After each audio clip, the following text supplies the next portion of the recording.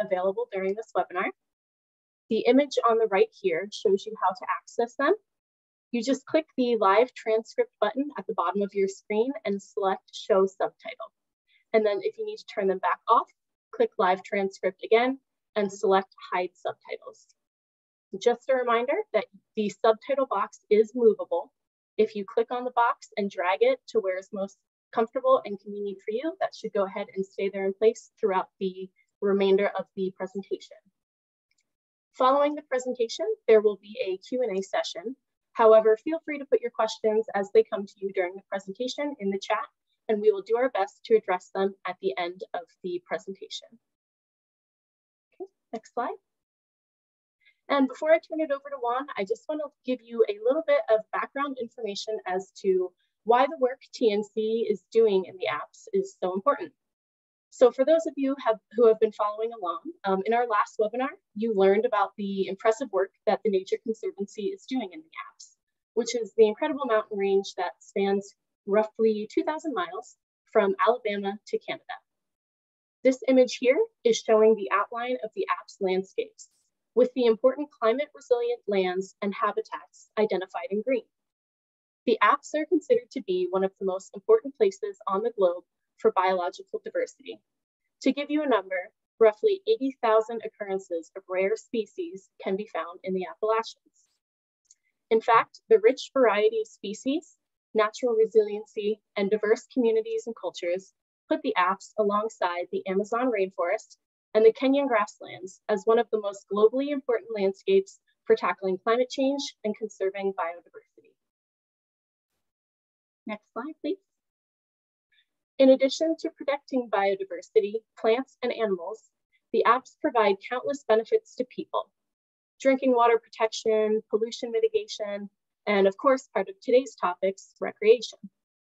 The apps generate approximately $25 billion in recreation spending through activities like camping, backpacking, kayaking, and you guessed it, hiking. In New Jersey, the apps run right through the northwestern portion of the state, and they provide some of the best hiking opportunities in New Jersey and the surrounding states. But before heading out for a hike, it is important to make sure that you're prepared and you know the rules of the trails and the preserves, which is why today we are joined by Juan Melli of Take a Hike, who is going to give us what I like to call his Hiking the Apps crash course. Juan is an avid hiker. He volunteers as a trail maintainer on a section of the Appalachian Trail, and he serves on the board of Team Wilderness, a nonprofit that gets underserved urban youth into wilderness experiences. He also runs a website called Take a Hike, mainly focused on hikes in New Jersey and New York. Juan has a PhD in mechanical and aerospace engineering from Princeton University, and he's a managing director at Mercury Public Affairs. Without further ado, I'd like to turn this presentation over to Juan so we can dive deep into all things hiking. Take it away, Juan. Great. Thank you, Lily, for the introduction. Thank you, Nature Conservancy, for having me on. Thanks to everybody tuning in. I'm really excited to kind of do a Appalachians hiking crash course. I'll go through some of my favorite hikes, give some tips, and for beginners and a few for more advanced people. Just very quick background. I love the outdoors. I love hiking. I love backpacking. I take my kids out whenever I can. I feel so strongly about it that I volunteer to maintain a piece of a trail so that others can experience it. So I'm really excited to kind of share, what I've learned about hiking. I want to go through today. I live in New Jersey, so a lot of what I'm going to focus on is New Jersey centric. The Appalachians obviously span from Georgia to Canada, but I'm going to focus on my experience, New Jersey. I'm going to talk about 3 hikes in New Jersey, 1 in New York, 1 Pennsylvania. But obviously, the scope of the Appalachians is much broader than that. I was actually in Utah for spring break about 2 weeks ago. And on the flight back, I was thinking about the things I wanted to share on this webinar. And I happened to put on the flight monitor thing. and it showed our plain. And I thought it was interesting. The only geographic feature that was labeled on the map was the Appalachian Mountains, not the oceans or Great Lakes. So it just kind of reinforced how important the mountains are, obviously to pilots even and airlines. So like I said, I'm going to go through my top 5 hikes. It doesn't mean they're the best 5. I happen to like hikes that are scenic, that have some history to them. I like to learn the history of places. When I take my kids, I like to use them as an opportunity to teach them. So, these are just, there's so many great places to hike, but these are mine, my top 5, I would say. And 3 of them are from New Jersey. The one thing I do want to say beforehand is just stressing the idea of leave no trace. These are 7 principles about minimizing our impact on the trails. So when we go out into the wilderness, the idea is that we leave it as close as possible to how we found it. If each person who was out there hiking left one piece of litter or cut up and took a wildflower or something, the outdoors, the wilderness would look very different. And so, whenever we go out into the wilderness, we can't actually leave no trace, but it's about minimizing our impact. Even cutting off a trail, stepping off a trail, you're trampling on additional plants. And that's why we have trails, to kind of maintain our impact, minimize our impact rather. So there's these 7 principles. You can go to Leave No Trace website, or kind of the Cliff's Notes version, which is what I taught my kids from a very young age. When we go hiking, the only thing we take is pictures. The only thing we leave is our footprints. The only thing we kill is our time. And if you get those principles, that's 90% there. And I tried really hard to get that idea ingrained in the kids. When we're hiking, they find interesting rocks and plants, and their instinct is to take them with them. And it's important to really leave no trace. So I'll jump into my first top hike, which is Sunfish Pond and Raccoon Ridge. This is actually a section of the Appalachian Trail in New Jersey. It spans Worthington State Forest and part of the Delaware Water Gap National Recreation Area. I love it. I'm biased. This is Raccoon Ridge in this photo is part of Kittatinny Mountain.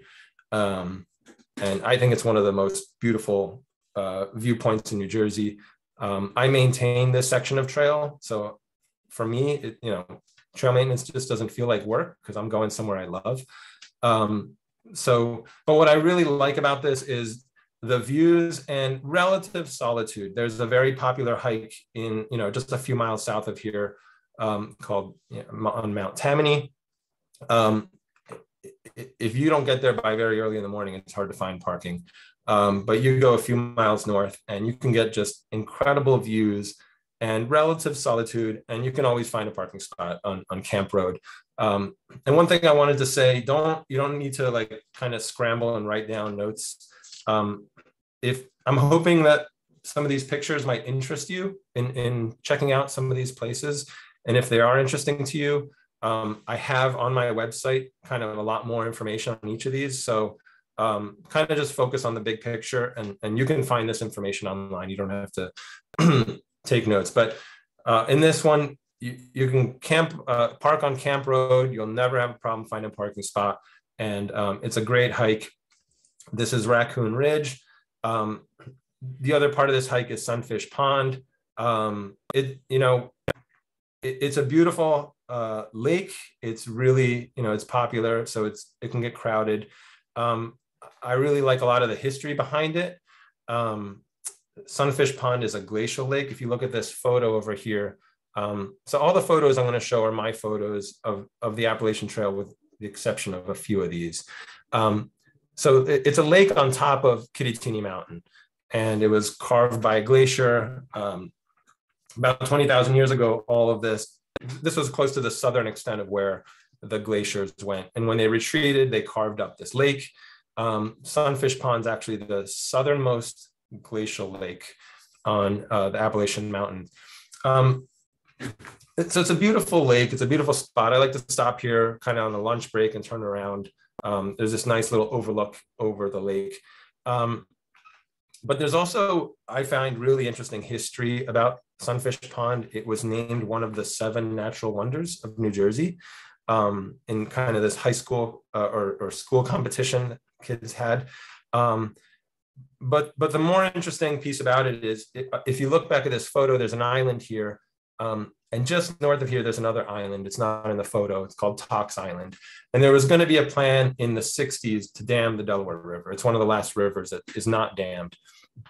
And that plan would have included turning the lake into like a hydro plant reservoir for a hydro plant on the dam. And the Sunfish Pond was essentially the impetus for the environmental movement in New Jersey.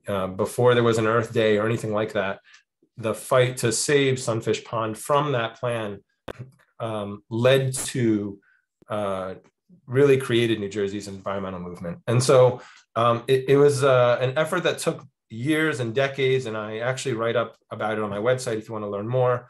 At one point, they got a Supreme Court justice to come out and hike to it to draw attention. His name was William Douglas. So at the bottom of the mountain, there's a trail called the Douglas Trail that takes you up to the Appalachian Trail. So there's a plaque for him, and it's a registered natural landmark now.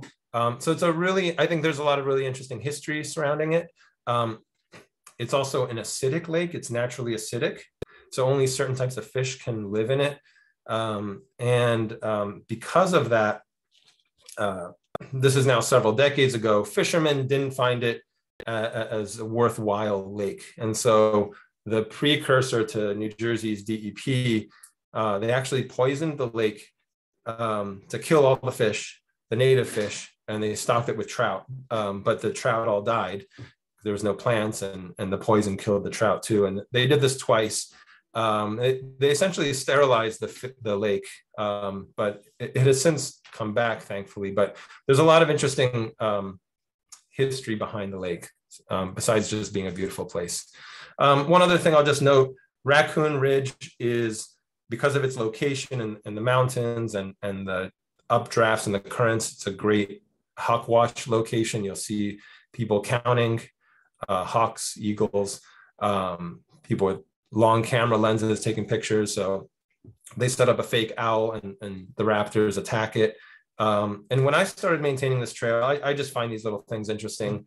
There was an overgrown section off to the side, but I noticed there was a plaque there, and apparently it was for someone who maintained that trail before me. So I just like discovering kind of these little things. Andrew, yes, I have a post on that on my website. I can share that later. The next hike I want to share is called the Burnt Meadow Trail. And I just think, like Raccoon Ridge, I think this is one of the best views in the state. I think it's just underappreciated. There's a few hikes in New Jersey that get a lot of attention, and this one I think doesn't get enough and deserves more. It's relatively easy. It's short loop. Parking is easy. You're not competing with a million other people, and you get this view of the Monksville Reservoir and from Horse Pond Mountain. It's really beautiful. When I hiked it, I noticed, if you look on this picture on the left, the trail was just covered in moss. And that says to me, like, nobody's walking there, which to me is, really striking for such a beautiful place. So that's number 2. The third hike I want to point out is Pochuck Boardwalk. So in Vernon, there's the Pochuck Swamp, sometimes called the Pochuck Quagmire. And I love this trail. It's not a difficult one. It's very kid-friendly. I call it New Jersey's best boardwalk. It's got the 3 W's: wildflowers, wildlife, wetlands. It's really, you can go in the spring, wildflowers everywhere. It's flat for the most part because it is boardwalks. And there's just a ton of wildlife that you can see there. These are just a few. There's kind of these swamps, and always you'll see turtles there, which the kids love, snakes. Near the end of a section, you get to walk. The Appalachian Trail goes through an active cow pasture, which is fun. That, you know, you're supposed to stay on that boardwalk. If you don't, you definitely want to watch your step. Be careful there. And if you go just a little bit further, you reach Route 94, which is right here. And this is, you know, I've taken my kids here multiple times. And we use, when you get to Route 94, there's a farm called Heaven Hill Farm. And, you know, we treat them to ice cream, and it's a really great place. And so we get there halfway, then turn around. It's a great motivator for the kids. So I just love it because there's a boardwalk section. There's another section that kind of goes through forest, and that gets a little bit of elevation gain.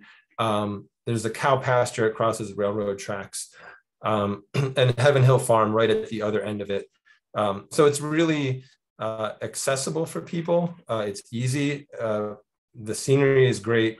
The only thing you really have to contend with is the parking. It is popular for a reason, but there are some parking options kind of in the middle that are a little bit less known. So there's parking options. And then I'll just say as a bonus to this, once you get to Route 94, well, before I get there, just a little background. Originally, the Appalachian Trail through Vernon, because it was wetlands, it used to go through a road walk for several miles, which is obviously not a fun way to hike. And a few decades ago, it was a very complicated project to build this boardwalk and even a suspension bridge over Pochuck Creek. It took a lot of volunteer hours. And because this area floods, all of this is built on really creative pilings that float. So this boardwalk will float if it floods. I happen to know, and I don't know him, but this is a photo of the volunteers working on it, on the bridge, in front of the bridge. Paul DeCoste, his nickname is Pinwheel. And so the reason I wanted to just point him out is, if you get to Route 94 and you continue, the next section of that trail is what people call the Stairway to Heaven. It's an extra about a mile uphill. And at the very top is a viewpoint, and it's named after Pinwheel, the volunteer who helped build this piece of trail and the boardwalk as well. So if you are more adventurous, you want to do a little tougher hike, you can continue add on to the boardwalk piece and do what's called a stairway to heaven. That is where they built a stone staircase. It used to be a very eroded trail because it's a very steep section going up the mountain. So there's a stone staircase. That is what's called Stairway to Heaven. People call the whole trail Stairway to Heaven.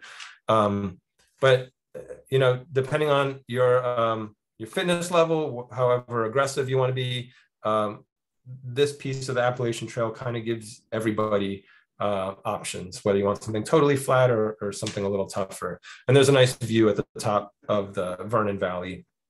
Right here in the back is a ski resort. I forget what it's called right now. But this was in early spring or late winter. So my next hike that I want to talk about is in New York, called Gertrude's Nose. It's a pretty popular, well-known hike. And really the highlight of it is these cliffs. It's just white, dramatic cliffs. And there's a lot of these in kind of Minnewaska area in the Gunks. What I like about this particular hike, and the hike would be great if it were just that, all of the foot trails and the whole rest of the park is just really interesting. That these kind of like stunted pines and just the colors of the plants, you know, even aside from the cliffs, just the entire hike is really interesting. There's a lot of glacial evidence. This is it's called Patterson's Pellet. So I use it with my kids to just teach them about how did this giant boulder end up perched on the end of a cliff. A glacier deposited it there, right? Many years ago. So here they're just having fun pretending they're going to push it off. But the cliffs are really the highlight, and there's, deep crevices. You do have to be careful, but it's just a spectacular place. It is popular. If you go on a weekend, you need to get there early because it'll fill up with good reason. So the last hike I want to talk about is Hawk Mountain. This one's in Pennsylvania. And I just thought the scenery there was just some of the nicest scenery I've seen, at least on the East Coast. And not just that, but it was very accessible. So this is North Lookout, and it's a pretty short walk from the trailhead. The trail is relatively easy. I just thought that the scenery was just spectacular. You can go further and even beyond these viewpoints and do a loop, which kind of involves scrambling, and you need to use your hands quite a bit. I did that with my son. But really, even the easier parts of the trail are just, I think the scenery is great. But the other thing I really loved while I was there, I was talking to a park employee. He mentioned to me that on part of the hike we were going to do, there's an area called East Rocks, and apparently it's prime rattlesnake territory, and they might even reroute the trail as a result of that. But so we were hiking there, and I kept telling my son to be careful because we're using our hands to like scramble over rocks, watch out for snakes. You don't want to get bit. And we finally got there, and I see a rattlesnake, and then on the rocks, kind of sunbathing, which is what they do to warm up. And then just a few feet over, I saw a second rattlesnake, and I called my son over. I mean, like, we thought it was awesome. And then a few feet over from that, we saw a copperhead. And that's when I kind of started to get a little worried and wonder, like, how many snakes are here? And I started to walk away a little bit. But I think I've only seen a rattlesnake once before in the past. And to me, this was a cool sight to see two in the same place. And then just another feature about the park that I think is interesting is kind of more, it's an ice age boulder field. This picture has a person in it just so you can get a scale of the size of the boulders. If you listen carefully, there's a river that runs underneath it. And so it's kind of washed away all the soil. So I like places like this with a mix of like scenery and just where you can kind of learn some of the geology and the history. And I try to use that to teach when I go with my kids, to teach them. So those are a couple hikes that I really love. There's a lot of other hikes out there, obviously, but those are some of my favorites. If you're new to hiking, just a few tips I would give to new hikers. Number one, hiking is just walking. If you can walk in it, I think you can usually hike in it. You don't need boots. Probably like a lot of people, I spent years hiking in boots and getting blisters, and I hated having to break in boots. And when I finally got rid of them, my life just changed. So, I hike in trail runners. If you like boots, it's great, but any sneakers you have work great. You don't need anything special. Just in terms of how to dress in layers. When it gets cold or hot, it's easier to take on or off layers than to have one kind of big layer that you can't really adjust your temperature with. You don't need to run out to REI and get a bunch of gear to start hiking, but it's good to carry a pack with a few items, food and some snacks and water and a few basic first aid things. I always say carry a flashlight or headlamp. You don't know if you're going to get lost and not get back before sunset. Rain jacket. I always put a rain jacket in my pack. I have gone out many times and it's 0% chance of rain or snow, and it's rained or sleeted. Always carry a rain jacket. Carry a map, and I'll talk a little bit about maps on an upcoming slide. I really love the New York, New Jersey Trail Conference maps. I've used them to kind of identify new hikes to look at. They're some of the clearest maps. Anywhere you see a black star, those are viewpoints. So you can really map out interesting hikes with them. I would always carry a paper map and use an electronic one. Some basic hiking etiquette. Whoever's hiking uphill generally has the right of way. They're probably huffing and puffing, so let them go, or at least give them the chance. If you want to listen to music, wear headphones. People are not out there to listen to your music. And definitely, start with easy trails. I'll give you a list of some of those in a little bit. Start with easy trails, go with a friend. I love hiking alone. I find it really therapeutic, but hiking with friends is a lot of fun too. And especially when you're just beginning, find someone who has hiked and knows the trails. So maybe you don't need to worry as much about finding your way. And then just a tip about wildlife, be smart about it, but don't overly worry. I know I showed slide with snakes and people worry about snakes and bears. And I think it's okay to be thoughtful about that, but don't let that deter you from hiking. I think that wildlife, I would be more worried about ticks and mosquitoes than snakes. And there's things you can do to protect yourself. I would wear long sleeves, long pants, hats, and bug spray and things like that. I think it's important to know how to read trail markings. If you're hiking and you're just looking at the ground and just following the route, whatever looks like the most obvious route, it's really easy to get lost and go off trail.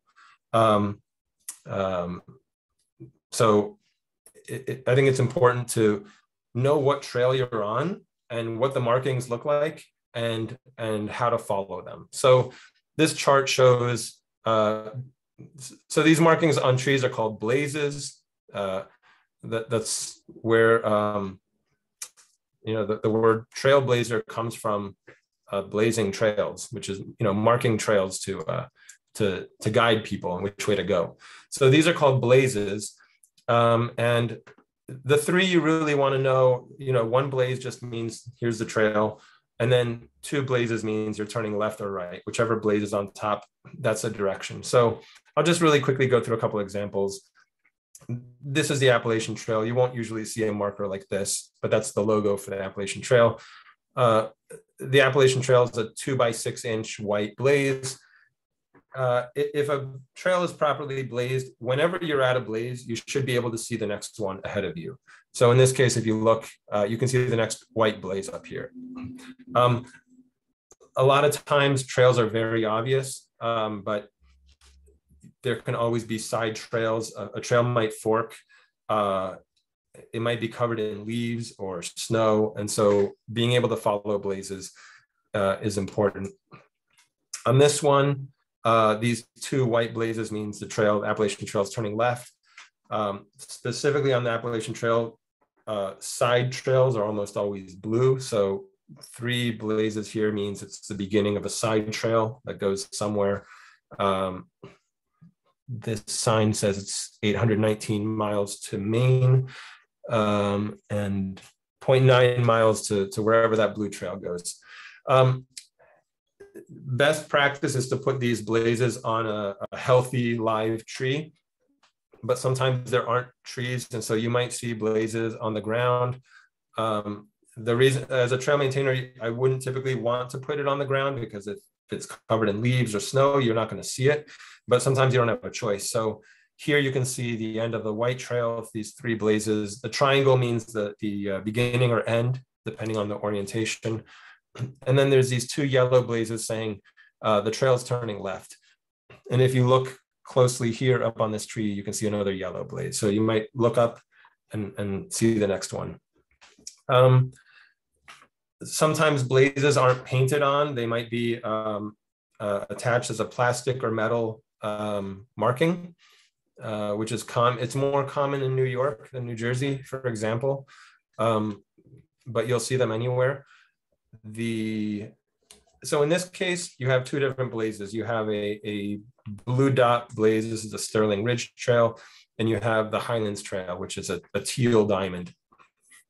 And typically, the convention is the more a long distance trail would get their blaze would be on top. So if a trail was co-aligned with the Appalachian Trail, the Highlands Trail, the Long Path, something like that, the long distance trail would go on top. So that's what you're seeing here. These are two trails that kind of follow the same path. And this is right on the border with New York and New Jersey. In this case, you have both trails following the same path, and they're both turning left. On this one, you've got a blue trail turning left, and then you've got a blue with a black dot going straight. And here they posted a sign saying, you know, if you go straight, it's a steep and rocky path. It's an easier one to the left. Kind of some information.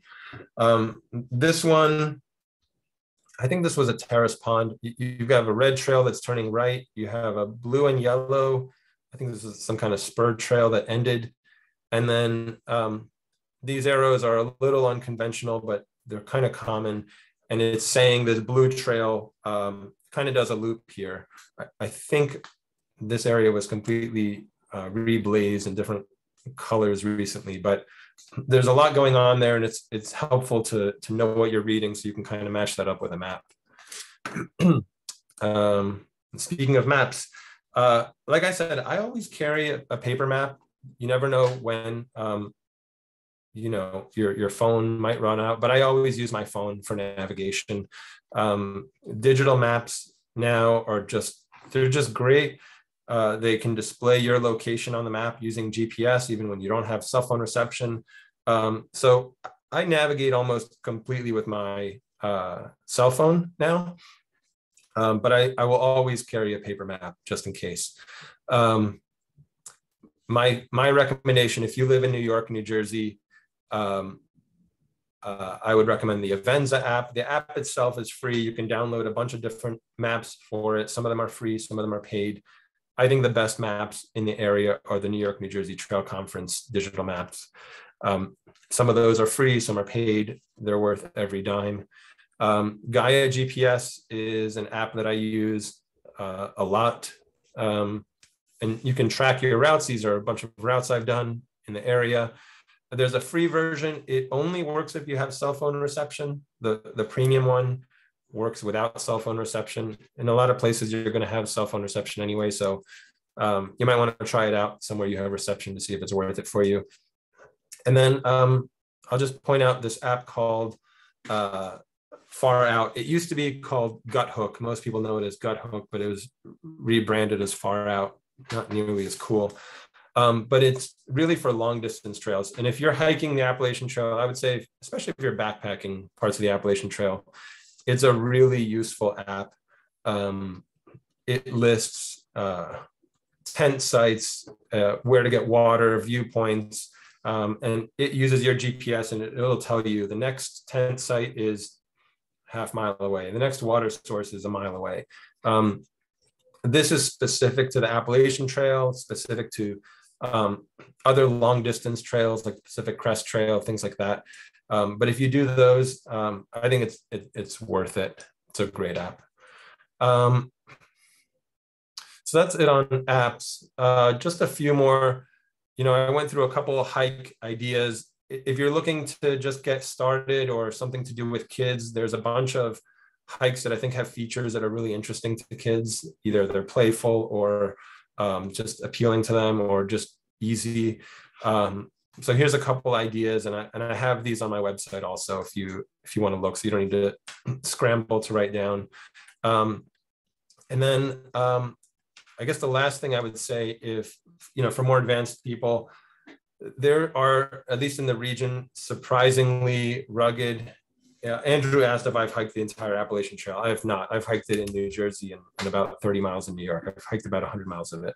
But there are, you know, I think the Appalachian Trail is a really rugged piece of trail in the area. It's surprisingly rugged. Barefoot Ridge, parts of Wawayanda. If you're looking for that, that's out there, even in kind of the densely populated region that I live in, or near here. If you want solitude, you can find it. Pequannock Watershed, this is where the city of Newark gets their water from. It's a large area in North Jersey. You need a permit to access it. It's like $15. I don't think I've ever seen someone else out there. Well, this photo is in the Pequannock Watershed. There's just incredible scenery, incredible trails that they're not part of a state park. And so they're just a lot more under the radar. And if you're looking for solitude, that's my go-to. And then if you're looking for challenging trails, if you need to train for something, you can get challenging trails. We don't have tall mountains in New Jersey, but you can get a really good workout. You can go, 10, 15, 20-mile loops with huge elevation gain, ups and downs, especially the Wyanoke's in North Jersey. I think you can get really steep trails. And I do a lot of hiking out west, and I've kind of concluded that I think a lot of our trails are harder. What I've been told is we have a lot of these footpaths, and they were designed to get you straight up to the top of a hill or mountain. And so they just take a pretty direct route up. And out west, they had to build a lot of trails for pack animals, horses and mules. And so they had to grade them a lot more gently and a lot more switchbacks. And I've kind of found that I think the trails out west generally aren't as hard as ours. So, anyone thinking you need to go somewhere with huge elevations to get a challenging hike, I dismiss that completely. I think you can get that anywhere in the region. So that leaves us with about 20 minutes, and I'm happy to answer any questions. Hope that was helpful. Thank you, Juan. We did get a couple questions here. One, I believe you briefly answered it, but I wasn't sure if you wanted to go into a little bit more detail. And that was, do you have any stories or articles about the Sunfish Pond story that you kind of touched up upon in the beginning of the presentation? Yeah. I have an article I wrote. It's called like A Brief History of Sunfish Pond. You'll find it on my website. There's a lot more to it. I actually have a few books on it. I just found the story of it really fascinating. So I actually did a lot of research. I'm really interested in the political aspect of it, actually. And I found that really interesting. So I kind of focused a little bit there as well as on the environmental aspect. But so, yeah, I did write up about that. And I find that story fascinating. Okay, great. We have another question. I guess it would be good to start with, have you ever hiked the Smoky Mountains? And if so, do you have any recommendations? I have been there twice. Gosh,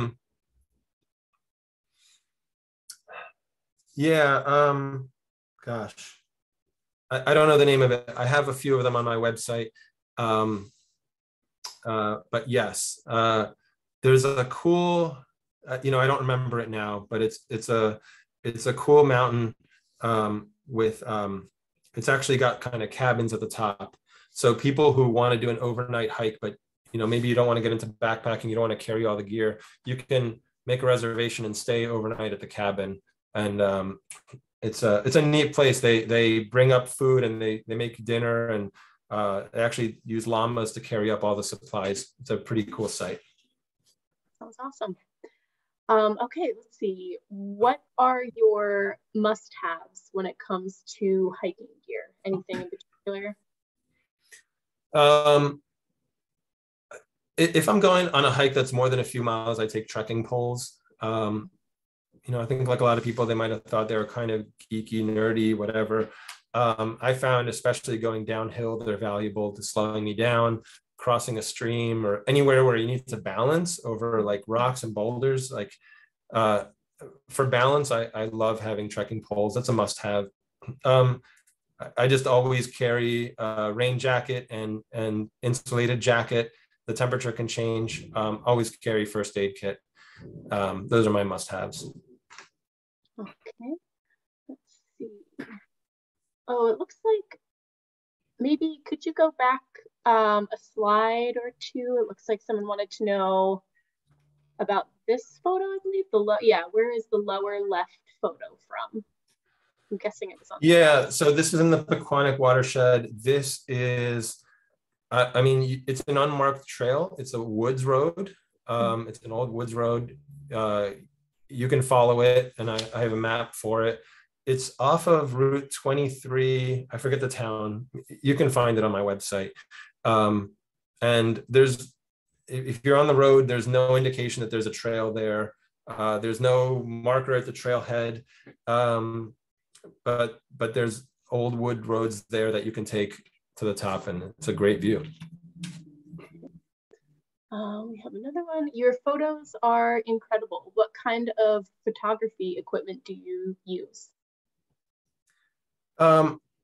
Most of these photos are with an iPhone. I do, if I'm going somewhere where I think there's going to be really spectacular scenery, I have a Sony A6600. And I also had a Ricoh GR3. But, you know, 95% of the time it's an iPhone. Okay. And I think it's a lot of composition and angles that really, I love photography. And that's part of why I like going out into nature. And I'm guessing there's more of your beautiful photos on your website that people can enjoy? Absolutely. Yeah, you know, and I created my website. I really focused on the photography and trying to highlight the scenery that's out there, to like entice people to get out to nature. Because, you know, at least for me growing up in New Jersey, I had no idea that a lot of these places existed. And when I started discovering them, I was kind of surprised by it. So I want people to learn about them and, you know, hopefully pique their curiosity. I guess kind of going along with that, for the new hiker theme, do you ever lead group hikes for beginner hikers or anything like that? Or if you don't, do you know of any groups that do? Yeah, I mean, like I've taken like my kids' scout group, and you know, I've gone with friends. I don't lead a formal group. If there's people interested and want me to lead them somewhere, I'm happy to do that. You know, on Meetup, there's a bunch of groups at different kind of, meetup.com has a bunch of groups in different by geography and ability level. I'm part of a group called the West Milford 13ers, I think it's called. Don Weiss, who's with the New York, New Jersey Trail Conference, leads that group.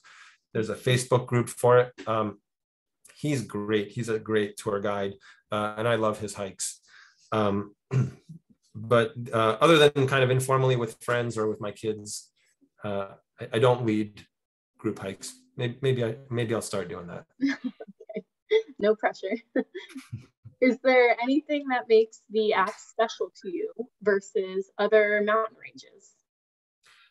Yeah, I mean, you know, I like hiking out west. I love hiking out west and in national parks and things. You know, but a lot of these really popular places, you need permits and they're, you know, there's a lottery and things like that. And I think the Appalachians are really underappreciated. And, you know, I just love the ruggedness of it. I love that, you know, I can pack up and leave on a Friday afternoon for the weekend and hike a few miles and find a spot and set up a tent and just be alone for the weekend. And I think that's great. You know, there's no drama. I don't need to get a permit. And I just love that. Okay, we have another one here. Hawk Mountain used to have a fee for access. Do you know if that is still the case? It does, yeah. Okay. It's not a state park. It's a private organization that owns it. All right, I think that is all of the questions that we have covered in the chat, unless anyone has any last minute questions they want to run by you, but I am not seeing anything else. Give people a minute here. Well, Juan, thank you so much. That was a really fantastic presentation. You are definitely just a wealth of knowledge when it comes to hiking the Apps. And I don't know about everyone else, but I'm definitely feeling excited to get outside and go for a hike. Thank you for everyone for being here today. You can keep up with us and take a hike through the social media channels listed above. Also, make sure to check out Juan's website. That's where he has his blogs, the hiking recommendations, as well as some more of his awesome photography. Keep an eye out for a follow-up email from us later this week. The email is going to have a link to today's webinar recording, as well as some additional resources for hiking the Apps. And I just want to give you a big thank you, Juan, for putting this incredible presentation together.